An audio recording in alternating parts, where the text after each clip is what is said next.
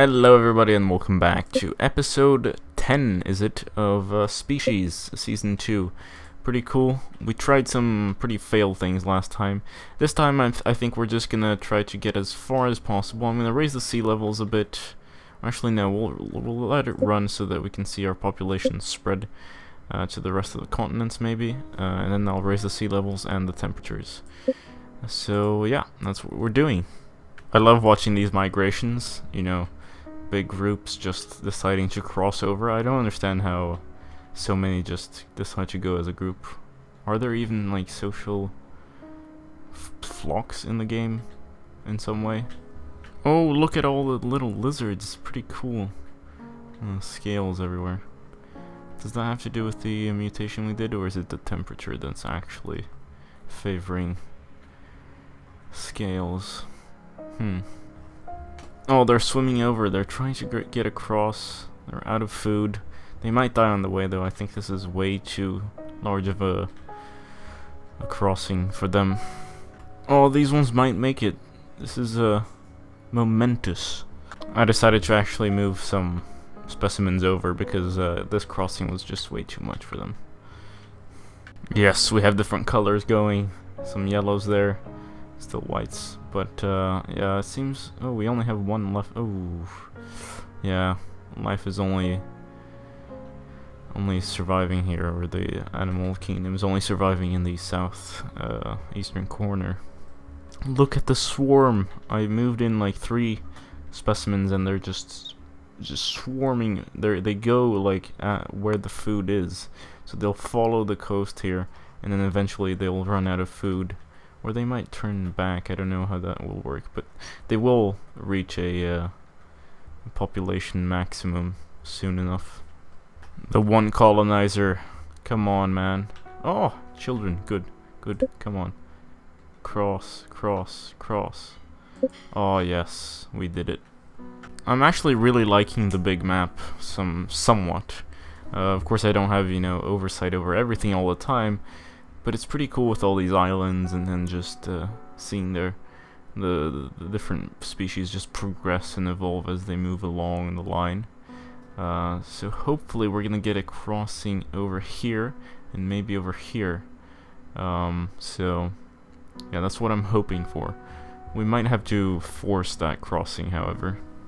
Ooh, apparently this area here under the ocean is really hot. That's pretty cool. Got some steam rising there.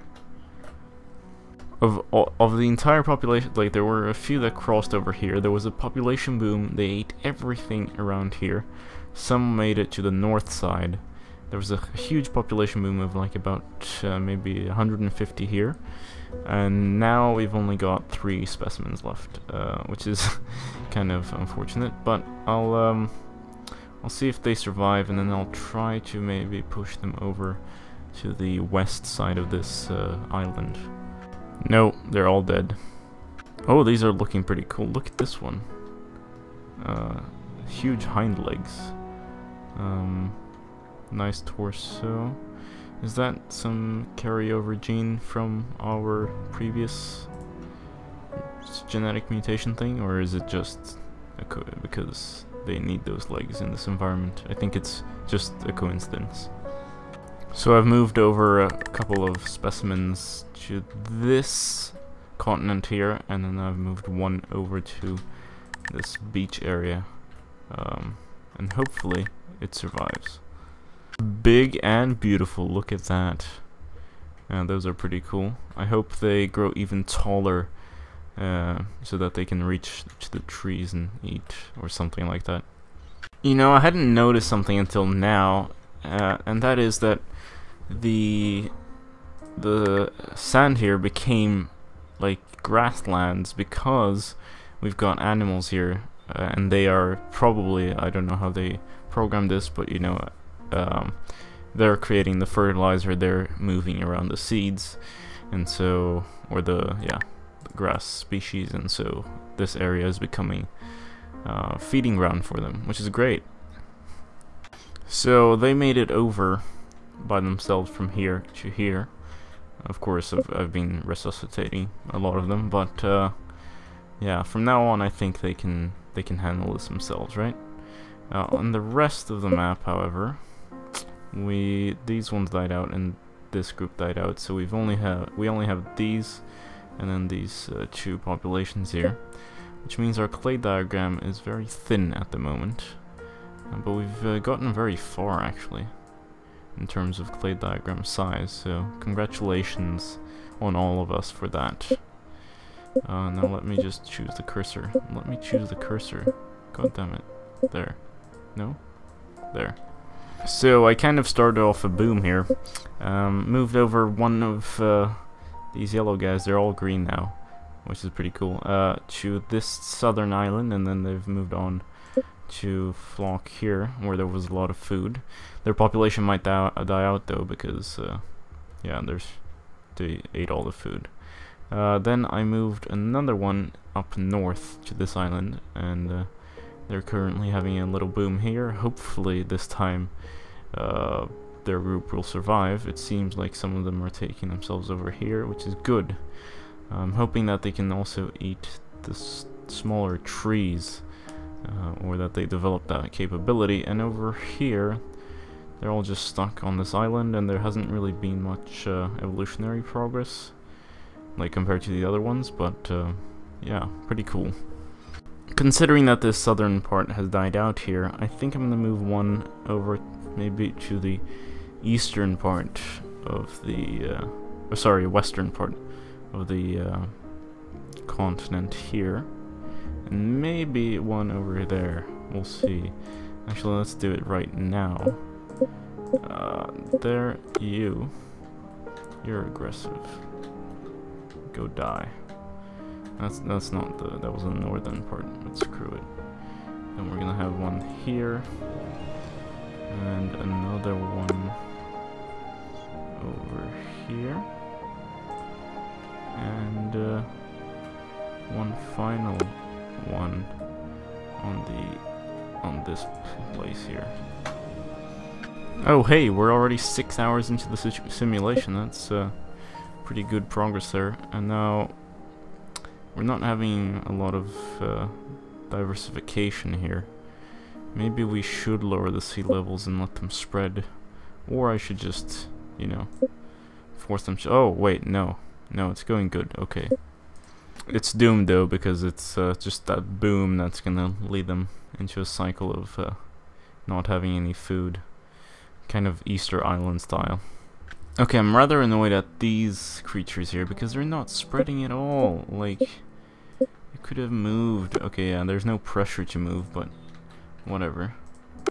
I'm gonna make them move.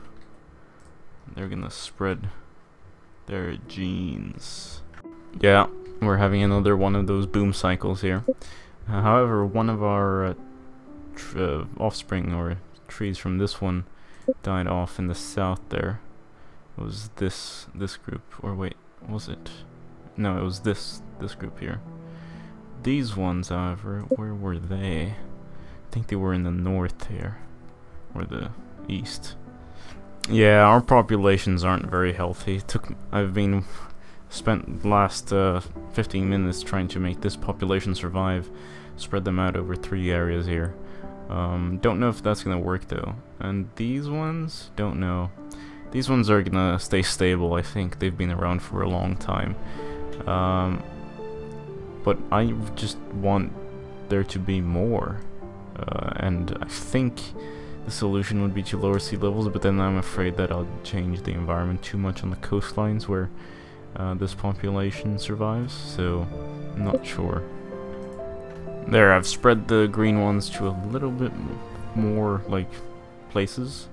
We've gone over here, here, here.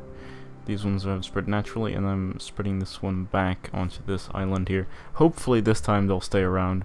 But yeah, there's always this weird population boom because of the excessive amounts of food, and then they just die off. But maybe, if we're lucky, we'll have a stable population as we have on this coastline here.